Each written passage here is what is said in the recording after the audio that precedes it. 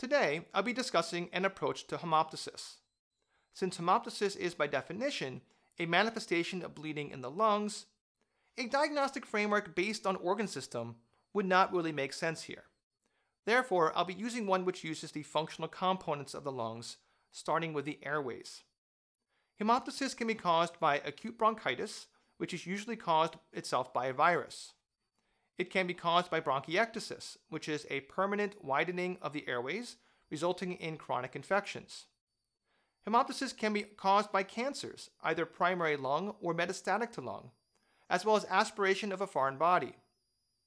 Moving on to the pulmonary parenchyma, there is tuberculosis, the spectrum between a necrotizing pneumonia and lung abscess, invasive pulmonary aspergillosis and chronic necrotizing aspergillosis, and parasitic infections, most classically described with Paragonymous westermani, also known as a lung fluke, which is most commonly seen in East and Southeast Asia, though not limited to those regions, and which is most commonly transmitted to people by consumption of undercooked shellfish.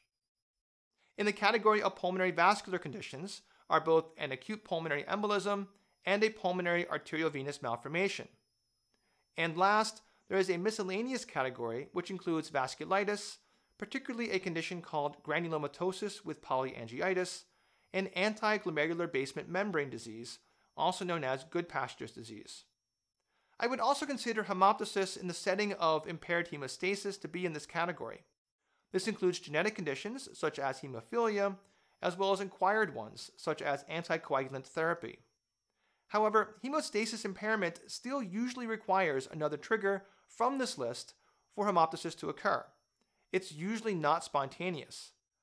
But these can make a condition that typically causes mild hemoptysis to be much more severe.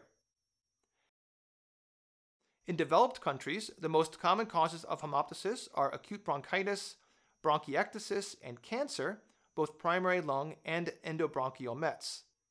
There is also a subset of patients who have so-called massive hemoptysis, which is sometimes defined as greater than 500 milliliters of expectorated blood within a 24-hour period.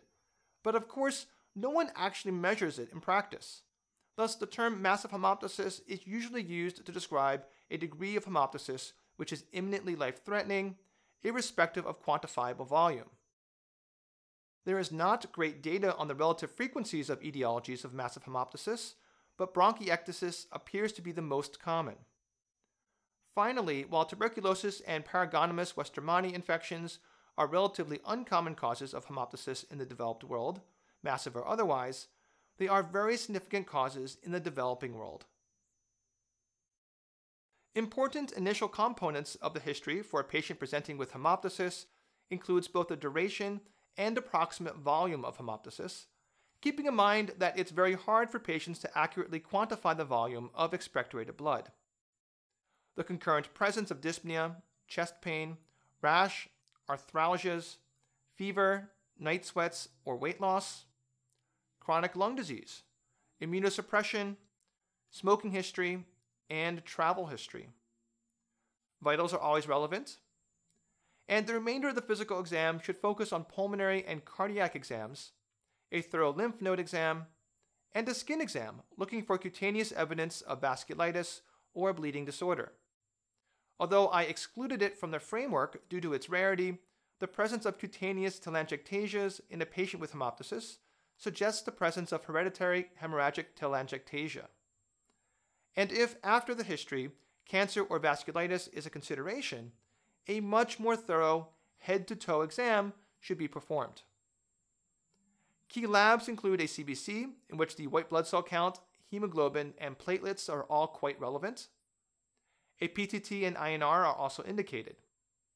And all patients presenting with hemoptysis warrant a chest X-ray, unless clinical features lead you to skip right to a chest CT, which is sometimes an appropriate thing to do, particularly if cancer or a pulmonary embolism is suspected, or if the patient is a smoker who meets guideline criteria for a screening chest CT anyway.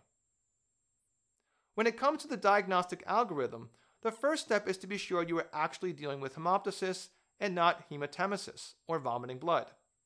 On one hand, that might seem like an easy distinction to make, but having encountered both of these numerous times, I can say that it actually is not always that easy, especially if the patient is only reporting the bleeding and isn't actively bleeding in front of you, or on the other hand, if the bleeding is massive, but the patient is not coherent and stable enough to provide a clear history.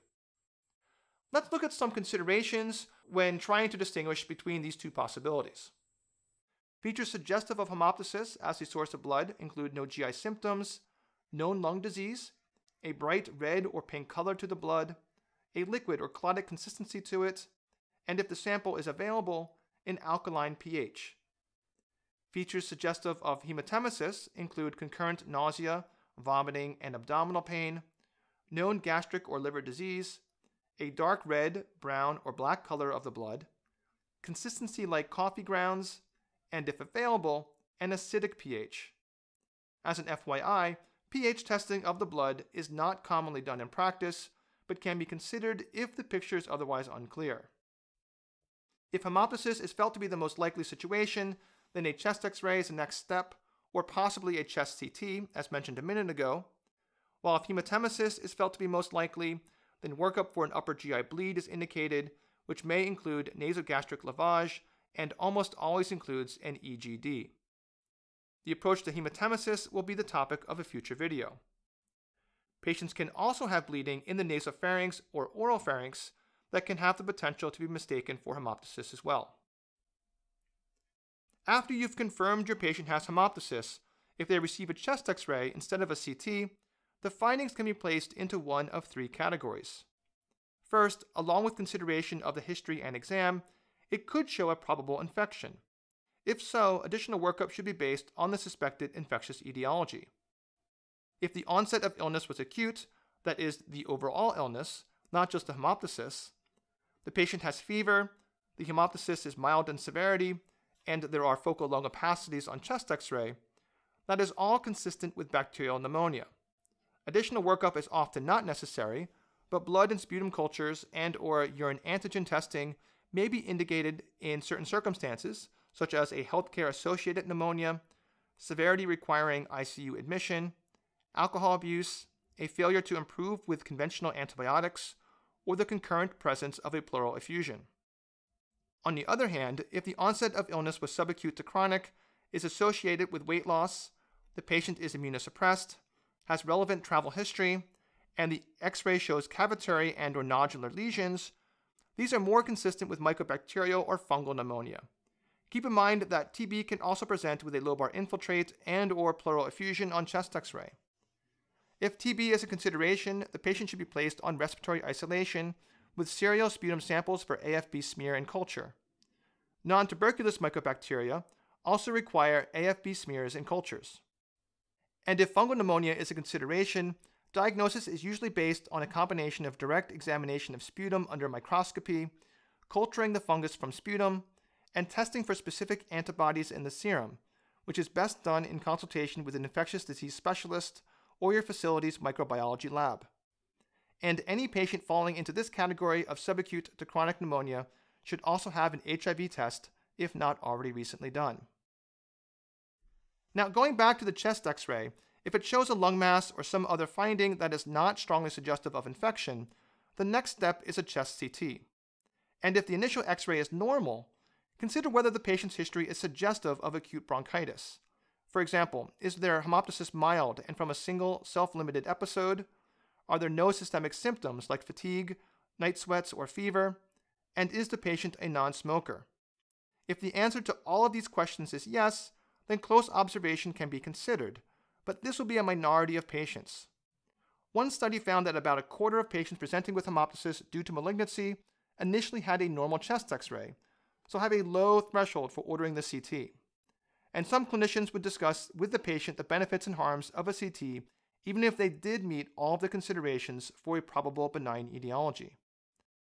And if the patient's history did have any high-risk features, then you should definitely get a CT. From the chest CT, as with the X-ray before it, results can be placed into several categories. First, if it shows probable infection, our algorithm merges back up to here. If it shows probable cancer, a PET scan is appropriate to see if the mass is hypermetabolic and to see if there's evidence of distant disease. These patients will also need a strategy for biopsy, either bronchoscopy for central masses, a CT-guided transcutaneous approach by interventional radiology for peripheral masses, or the biopsy of a distant hypermetabolic site identified by PET, which could both confirm cancer and confirm that it's metastatic with a single procedure. If the chest CT shows other findings, work it up as indicated, including consideration of rare etiologies. However, the most common CT finding in this category is bronchiectasis, which, depending on the patient's history and the radiographic distribution of the bronchiectasis, may or may not warrant additional workup. And last, if the chest CT is normal, it's critical to realize that malignancy has not necessarily been ruled out, depending upon how low the pretest probability of it had been. So consider following up a normal CT with bronchoscopy, and at the very least, close observation. That's an overview to an approach to hemoptysis. Key takeaway points include, as hemoptysis originates from the lungs by definition, the most logical diagnostic framework categorizes etiologies by the parts of the lungs they affect. Acute bronchitis, bronchiectasis, and cancer are the most common causes of hemoptysis in the developed world, while tuberculosis and Paragonymous westermanni are significant causes of hemoptysis in the developing world.